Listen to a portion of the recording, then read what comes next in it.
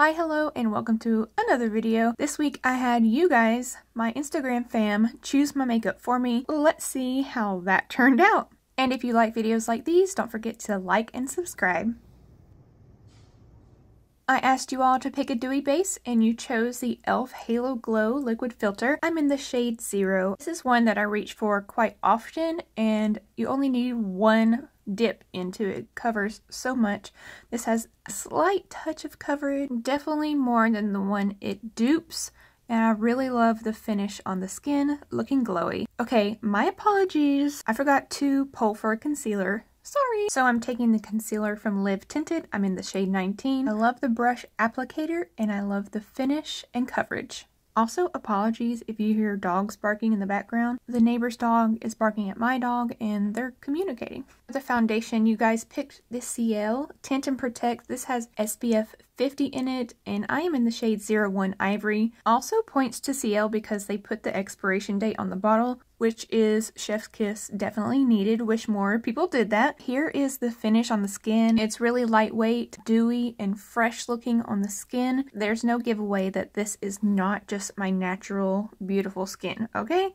Next, you guys chose the Mob Beauty Blurring Loose Setting Powder in the shade Translucent. I don't usually use it on my under eyes because it does deepen that area on my very fair skin. The blurring cannot be denied. It makes your skin look so smooth, especially in the T-zone area. I definitely recommend you all try it. For bronzer, you guys chose the Sun Melt Bronzer. I'm in the shade Fair Bronze. This is sheer but buildable and it looks really natural on the skin for that perfect sun-kissed bronze. For blush, you guys picked the DANESSA MYRICKS blush in the shade It Girl. Has that Ups Light technology, so it's gonna last all day long. They work on so many skin tones because you can build them up or shear them down like I did here. I'd consider this an all-season blush. Okie dokie, you guys picked the KJH Hyper Shine Highlighter. I'm in light pink and I am adding just one drop of the serum. And I'm using her brush as well. And just prepare yourself because this stuff shines like a lighthouse beacon in the dark. Naturally, I'm going to apply it everywhere.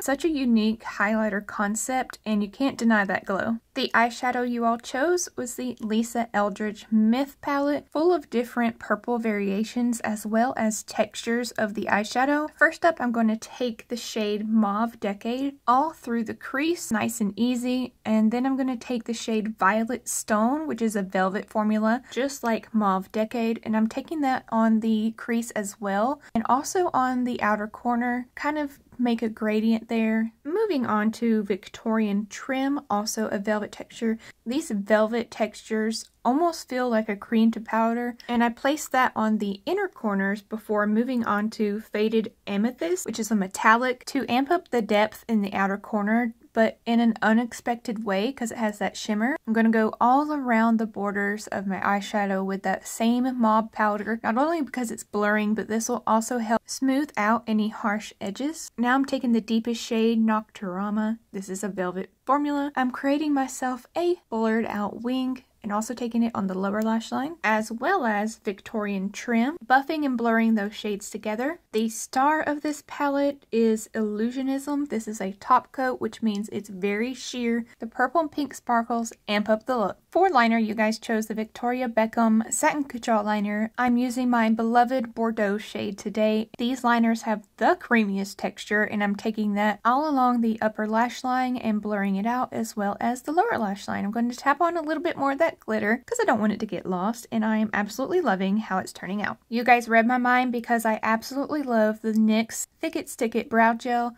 I'm using the shade Taupe right here. You also picked a favorite in the brow pen. I'm using the shade Blonde. I love this. It's so easy to use and you just flick up for individual brow hairs. This is a me choice. I'm taking the DANESSA MYRICKS Blurring Balm powder in the shade 1 to clean up those brows. The lip product footage, Corrupted, Lisa Eldridge, and Hourglass 1. Y'all chose Half Magic, and of course, that was also corrupted. But for the extra category, you guys chose lashes. I'm using the NYX Jumbo Lashes, the style Full Feather Flex, using the House of Lashes glue. I'm struggling a little bit to get these on. It's my first time wearing this pair. Here you see me using the mascara, but over the top to blend in my lashes. You all picked fantastic products because I love the way this look turned out. Fixed up my hair a little bit. And that's the look, friends. A lot of these products were already favy faves. I love how it turned out. Quick shout out to all the people that answered the poll on Instagram. I always love taking in your input, and the look y'all created is absolutely wonderful. Many thanks to you all. Let me know if we should do this again. It turned out fantastically. Be blessed, be kind, and we'll see each other again soon. Bye!